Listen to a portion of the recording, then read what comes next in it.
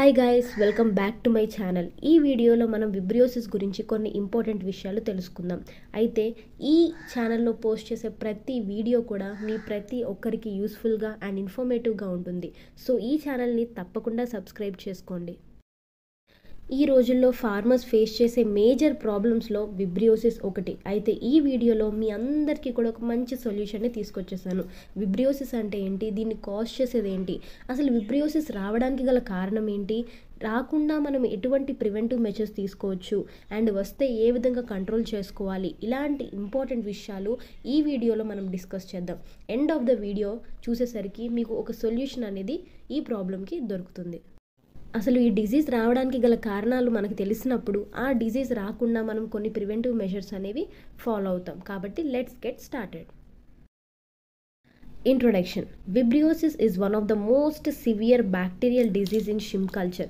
Shrimp culture లోనే most severe bacterial disease ఏదైనా ఉంది అంటే అది vibriosis, and it is caused by the infection of pathogenic vibrio bacteria. దీన్ని ఎవరు కాజ్ చేస్తున్నారు అంటే pathogenic vibrio bacteria. ఇక్కడ మీరు తెలుసుకోవాల్సిన విషయం ఇంకోటి ఏంటంటే విబ్రియో బ్యాక్టీరియా అనేది 2 టైప్స్ ఉంటుంది, pathogenic and non pathogenic. pathogenic అంటే డిజీజ్ని కాజ్ చేసే విబ్రియో బ్యాక్టీరియా, నాన్ pathogenic అంటే డిజీజ్ని cause చేయనిది.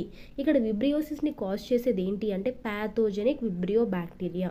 It can lead to mortality of up to 100%. Mortality rate అంటే డెత్ రేట్ అనేది 100%. ఒకసారి వచ్చిందంటే ఖచ్చితంగా కంట్రోల్ చేసుకోకపోతే మోర్టాలిటీ రేట్ అనేది 100% ఉంటుంది. One of the most recent cases of Vibrio related disease is early mortality syndrome.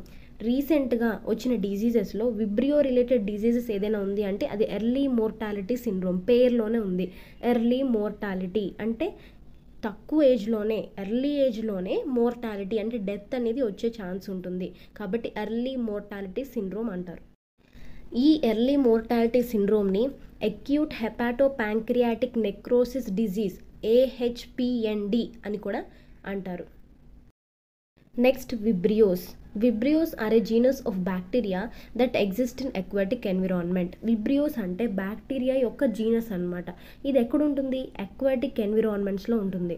Many of the Vibrio species are found to be non pathogenic and can be found in a healthy stream.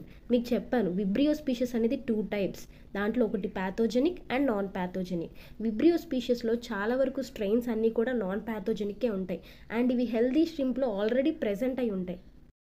However, vibrios may turn from being commensal to pathogenic and can cause disease outbreak under certain conditions. కొన్ని కండిషన్స్లో ఏదైతే healthy స్ట్రీమ్లో already non pathogenic లా ఉన్న విబ్రియోస్ ఉన్నాయో కొన్ని conditions వచ్చేసరికి ఈ non pathogenic అంటే కమెన్సల్గా ఫ్రెండ్లీగా ఉన్న ఈ విబ్రియోసే ప్యాథోజెనిక్ అంటే డిజీజ్ని కాజ్ చేసే ఆర్గానిజంగా మారే అవకాశాలు ఉన్నాయి. ఫర్ ఎగ్జాంపుల్ మనమే ఉన్నాం, మనతో ఉండే ఫ్రెండ్సే కొన్ని సిచ్యువేషన్స్ని బట్టి మారి మనకు ఎనిమీస్గా మారుతారు. ఇది కూడా అంతే.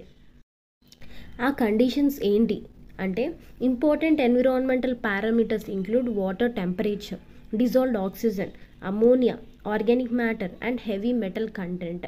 ఈ పారామీటర్స్ ప్రకారంగా విబ్రియోస్ అనేవి కమెన్సల్ నుంచి ప్యాథోజెనిక్గా మారే అవకాశాలు ఉన్నాయి.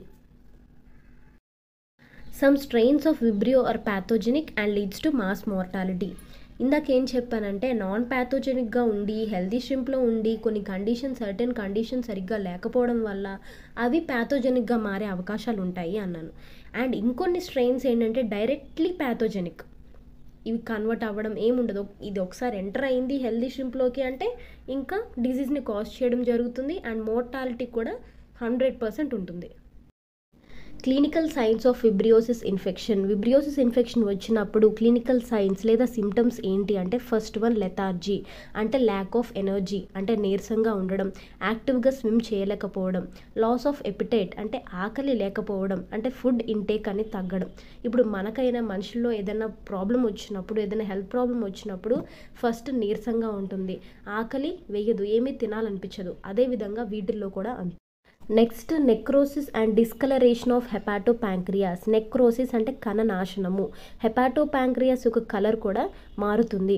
Reddish body discolouration, body light gold కలర్లో ఉండాల్సిన బాడీ అనేది రెడ్డిష్ కలర్లోకి మారుతుంది. పిక్చర్లో మీరు క్లియర్గా చూడొచ్చు. నెక్స్ట్ ఎల్లోయింగ్ గిల్ టిష్యూ ఏదైతే ఉందో అది ఎల్లో కలర్లోకి మారుతుంది. Appearance off white patches on abdominal మీద ఉన్న మజిల్ మీద వైట్ ప్యాచెస్ అనేవి ఫామ్ అవుతాయి. నెక్స్ట్ మెలనైజేషన్ అంటే ష్రింప్ షెల్ మీద డార్క్ స్పాట్స్ అనేవి ఫామ్ అవుతాయి. Next inflammation of various organs such as lymphoid organs, gills, heart etcetera. Lymphoid organs, gills, heart ఇవన్నీ వాచే అవకాశాలు. ఇన్ఫ్లమేషన్ అంటే వాపు. నెక్స్ట్ ష్రింప్ అనేది సర్ఫేస్ ఆఫ్ ద వాటర్ మీద స్విమ్ చేస్తుంది. ఇలాంటి సిమ్టమ్స్ మీరు చూసినప్పుడు అది విబ్రియోసిస్ ఇన్ఫెక్షన్ అని మనం తెలుసుకోవచ్చు. Reasons and preventive measures. అసలు ఈ విబ్రియోసిస్ రావడానికి గల కారణం ఏంటి, దాన్ని మనం ఎలా ప్రివెంట్ చేసుకోవచ్చు? దాంట్లో ఫస్ట్ వన్ ఏంటి అంటే use high performing SPF post larva. Vibriosis రావడానికి, విబ్రియోసిస్ అనే కాదు ఏ డిజీజ్ రావాలన్నా సరే మెయిన్ సోర్స్ ఏంటి అంటే పోస్ట్ లార్వా. ఈ పోస్ట్ లార్వాని మనం హ్యాచరీస్ నుంచి తీసుకొస్తాం. అయితే ఈ పోస్ట్ లార్వాని మనం SPF అంటే స్పెసిఫిక్ ప్యాథోజన్ ఫ్రీ ఉన్న పోస్ట్ లార్వాని తెచ్చుకున్నప్పుడు, అది కూడా సర్టిఫైడ్ హ్యాచరీస్ నుంచి మనం సెలెక్ట్ చేసుకున్నప్పుడు మనకి సేఫ్టీ ఉంటుంది అండ్ క్వాలిటీ కూడా బెటర్గా ఉంటుంది అండ్ ఇటువంటి డిజీజ్ వచ్చే అవకాశాలు కూడా చాలా తక్కువగా ఉంటాయి. కాబట్టి ఎప్పుడు కూడా మనం పోస్ట్ లార్వాని SPF పోస్ట్ లార్వాని సెలెక్ట్ చేసుకోవాలి.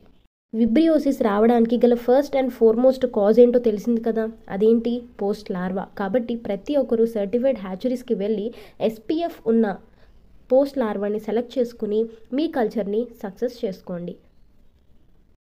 Next implement biosecurity.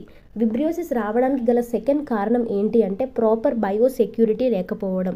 In case of Vibrio related diseases it is important to ensure that form is protected from pathogens entry. మనం చెరువు వేసినప్పుడు ఆ చెరువుని ప్యాథోజన్ ఎంటర్ అవ్వకుండా ప్రొటెక్ట్ చేసుకోవడం మన బాధ్యత. మనం చెరువు వేసినప్పుడు ఆ చెరువుని ప్యాథోజన్ ఎంటర్ అవ్వకుండా ప్రొటెక్ట్ చేసుకోవడం మన బాధ్యత. ఈ విధంగా ప్రొటెక్ట్ చేసుకున్నప్పుడు ఏ డిజీజు కూడా మన చెరువులోని ష్రింప్కి వచ్చే అవకాశాలు ఉండదు. అసలు బయోసెక్యూరిటీ అంటే ఏంటి అంటే some biosecurity actions are dry out and disinfect your Pond's before the start of production cycle. మనం ప్రొడక్షన్ లేదా కల్చర్ స్టార్ట్ చేసే ముందు ఆ చెరువుని మనం పర్ఫెక్ట్గా డ్రై చేయాలి. ఖచ్చితంగా మినిమం 21 days డ్రై చేయాలి. లాస్ట్ వీడియోలో మీకు చెప్పాను ఎప్పటి వరకు డ్రై చేయాలి అంటే ఆ ఏరియా మొత్తం కూడా ఆ సాయిల్ అంతా కూడా పగుళ్ళు వచ్చేంత వరకు కూడా డ్రై చేయాలి. మనం అడుగు పెట్టినప్పుడు ఆ సాయిల్ కిందకి దిగకూడదు. అప్పటి వరకు మనం డ్రై చేసినప్పుడు మనకి ఎటువంటి డిజీజ్ కూడా వచ్చే అవకాశాలు ఉండవు. ఎందుకంటే దాంట్లో ఏదైనా బ్యాక్టీరియల్ స్పోర్స్ ఉన్నా, లేదంటే టాక్సిక్ గ్యాసెస్ ఉన్నా, ఏదైనా ఆర్గానిక్ లోడ్స్ ఉన్నా, ఇవన్నీ కూడా కంప్లీట్గా డ్రై అయిపోతాయి. కాబట్టి వాటి ఎఫెక్ట్ అనేది తగ్గిపోతుంది. ఎప్పుడైనా సరే బ్యాక్టీరియా అయినా వైరస్ అయినా బాగా ఎఫెక్టివ్గా పనిచేయాలంటే దానికి మాయిశ్చర్ కంటెంట్ అనేది ఉండాలి. మనం పర్ఫెక్ట్గా డ్రై చేసినప్పుడు మాయిశ్చర్ కంటెంట్ అంతా రిమూవ్ అయిపోవడం వల్ల అది అక్కడ సర్వైవ్ అవ్వలేదు. కాబట్టి ఫస్ట్ అండ్ ఫార్మోస్ట్ మనం చేయాల్సింది ఏంటి అంటే పర్ఫెక్ట్గా డ్రై చేయడం. ఇలా డ్రై చేసిన తర్వాత పాండ్స్ని డిస్ఇన్ఫెక్ట్ చేయాలి, అంటే లైమింగ్ అనేది చేయాలి. చాలామంది చేసే చిన్న తప్పు ఏంటంటే లాస్ట్ టైం మనం కల్చర్లో ఎటువంటి డిజీజ్ రాలేదు కదా, అంత డ్రై చేయాల్సిన అవసరం లేదు, జస్ట్ 2 weeks డ్రై చేద్దాం సరిపోతుంది అని నెగ్లెక్ట్ చేస్తారు. అలా ఎప్పుడు కూడా చేయకూడదు. పర్ఫెక్ట్ డ్రైయింగ్ ఉండాలి. డ్రై అయిన తర్వాత డిస్ఇన్ఫెక్ట్ అనేది చేయాలి. అది కాకుండా పాండ్ని డిస్ఇన్ఫెక్ట్ చేస్తే సరిపోదు, ఫార్మింగ్ ఎక్విప్మెంట్ని కూడా డిస్ఇన్ఫెక్ట్ చేయాలి. అంటే మనం యూజ్ చేసే నెట్స్, చెక్ ట్రేస్, బోర్డ్స్, మనం యూజ్ చేసే ప్రతి ఎక్విప్మెంట్ని కూడా ఫ్రీక్వెంట్గా డిస్ఇన్ఫెక్ట్ చేస్తూ ఉండాలి. ఎందుకంటే వాటి వల్ల కూడా మనకి డిజీజెస్ వచ్చే అవకాశాలు, డిజీజెస్ స్ప్రెడ్ అయ్యే అవకాశాలు ఉంటాయి. కాబట్టి వాటిని కూడా డిస్ఇన్ఫెక్ట్ చేయాలి. అదేవిధంగా మనం పాండ్లోకి ఏదైతే వాటర్ యూజ్ చేస్తున్నామో ఆ వాటర్ని కూడా మనం డిస్ఇన్ఫెక్ట్ చేసుకోవాలి. విబ్రియోసిస్ రావడానికి గల ఇంకొక కారణం ఏంటి అంటే ఆర్గానిక్ లోడ్స్ అనేవి చెరువులో పెరిగిపోవడం వల్ల విబ్రియోసిస్ వచ్చే అవకాశాలు ఉంటాయి. కాబట్టి ఆర్గానిక్ లోడ్స్ ఎక్కువగా చెరువులో ఉండకుండా మనం చూసుకోవాలి, దాన్ని మెయింటైన్ చేసుకోవాలి. నెక్స్ట్ మనం కల్చర్ స్టార్ట్ చేసే ముందు కల్చర్ వాటర్ని స్టెరిలైజ్ చేయాలి క్లోరిన్తో. ఇలాంటి బయోసెక్యూరిటీ స్టెప్స్ని మనం ఫాలో అయినప్పుడు ఎటువంటి డిజీజ్ కూడా మన ష్రింప్ కల్చర్ని దరిచేరదు. Utilise probiotics. Probiotics inhibit the growth of pathogenic vibrio. Probiotics మనం యూజ్ చేసినప్పుడు ఈ పాథోజెనిక్ విబ్రియో యొక్క గ్రోత్ని ఇది ఇన్హిబిట్ చేస్తుంది. Probiotic application leads to lower the bacterial population as well as lower total Vibrio count. ఈ ప్రోబయోటిక్ని మనం అప్లై చేసినప్పుడు, ప్రోబయోటిక్స్ని మనం యూజ్ చేసినప్పుడు బ్యాక్టీరియల్ పాపులేషన్ ఇది తగ్గిస్తుంది. అదే కాకుండా టోటల్ విబ్రియో కౌంట్ని ఇది తగ్గిస్తుంది. ఇలా ప్రోబయోటిక్స్ యూజ్ చేయడం వల్ల వాటర్ క్వాలిటీ కూడా మెయింటైన్ అవుతుంది.